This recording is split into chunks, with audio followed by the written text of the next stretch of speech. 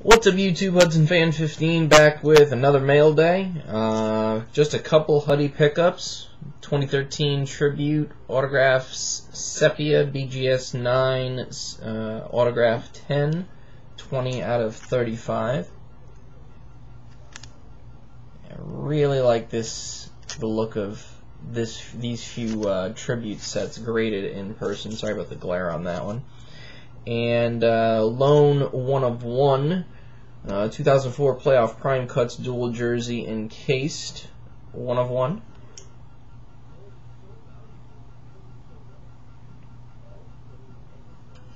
There's the dual jersey and the 1 of 1. So not a lot in the way of Huddies. There was a 2001 SP Authentic Chirography Gold Parallel to 15 that I don't know that I've ever seen before that I missed out on last night, but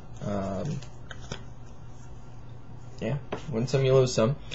I'm not going to bother showing. I've been incrementally picking up Dorset's, Philip Dorsett stuff too, including a few of the new Luxes and whatnot, but that is the current stack O redemptions for just Philip Dorsett, and there are more incoming, so I will show those in greater detail when they are actual cards. Novel concept there. Last Supreme group break I was going to join was 2K where I just had the Dorsett spot.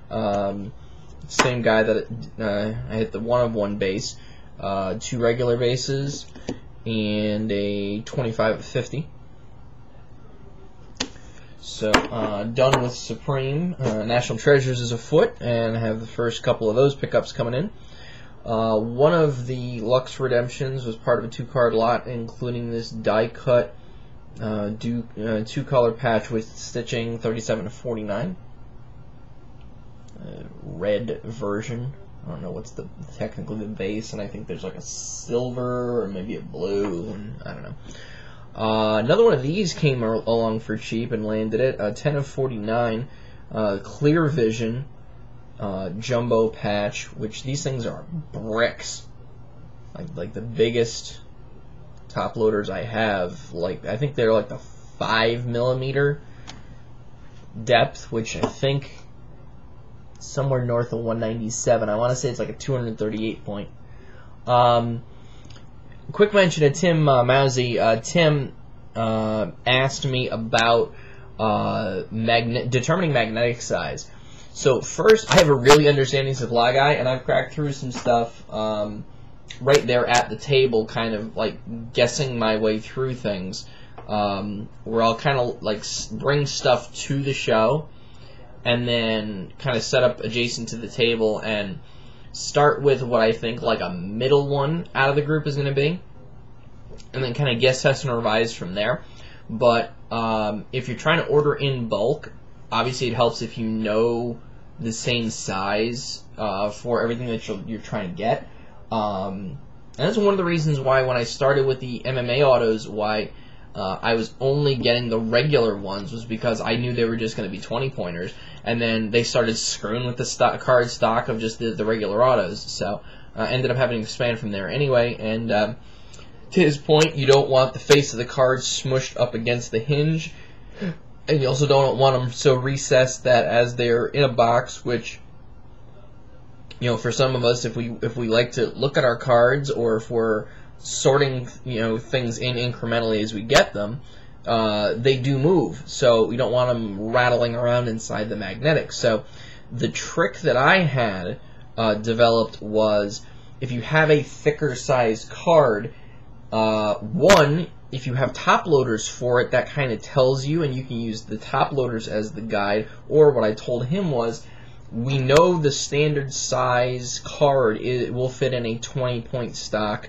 magnetic or top loader, so then just use flat 20-point cards to stack up and figure out, okay, well, this card is 5 thick, so that's 20 times 5 is 100, so it's the 108 point will be the closest one. So kind of use that as a unit of measure, again, if you're not buying a la carte from a dealer like I usually deal with, if you're trying to buy in bulk, or if you're just having stuff mailed to you.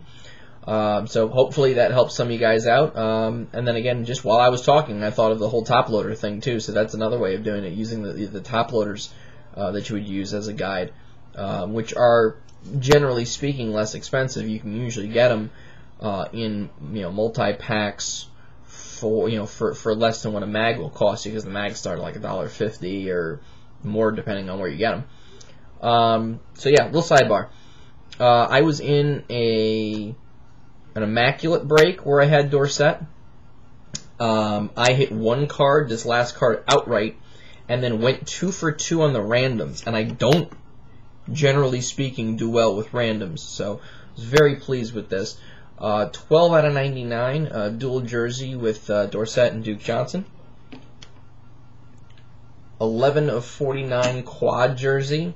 He didn't sell spots for Hilton and Moncrief, so it was just down to Andrew Luck and Dorset, and Dorset spot won it. So Luck, Hilton, Moncrief, Dorset, 11 of 49.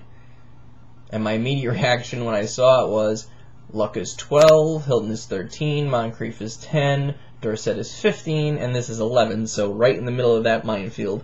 Did not get any of their jersey numbers. And then the one card that I knew I had outright, but I thought for some reason it was higher numbered than this. I don't know why I thought that. But it was a nice way to be pleasantly surprised by, again, something I knew was coming. I just kind of screwed up the numbering on. 4 of 10, this jumbo paint patch, 4-color, I guess this is the gold parallel jersey of Dorset from the Miami uniform. So this was the Pro Immaculate, but because they got and were wanting to presumably pimp out the college license, they put him all in Miami stuff on the front, and then Colts logo on the back. It's almost like it's 2 different cards. Really strange. I mean, yeah, the blurb on the back references that he was at Miami and talks about a big game that he had, but the front and back of this card doesn't match to me. I'm sorry. Just weird looking. But, yeah. So, 3 hits for cost of admission. Not too bad. Another one of the redemption cards was part of a 2-card lot with this purple Prism Draft Picks and Prospects, 46 of 99. Dorset Auto. Finally found a price that I liked on one of these, broke down and bought it, because I never hit one in any of the breaks. 2015 Supreme 2-color Relic Auto, 24/45. Horizontal orientation dealio there. A couple of Reggie Wayne pickups. Negotiated a price on this. I think this was actually in a larger lot that I stumbled across, and then I didn't buy the lot, and then the guy ended up just posting a bunch of singles from it anyway. So 2013 Score Football, card number 280, so it's the high number, the franchise subset, Reggie Wayne. Black plate.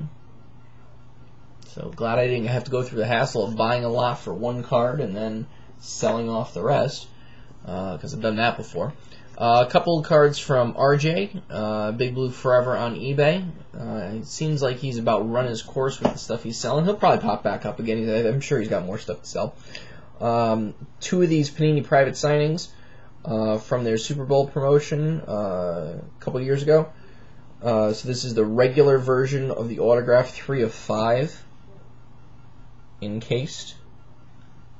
Don't know that I have a Panini promo encased card like this, but now I've got 2 because I also got the black foil 1 of 1 auto.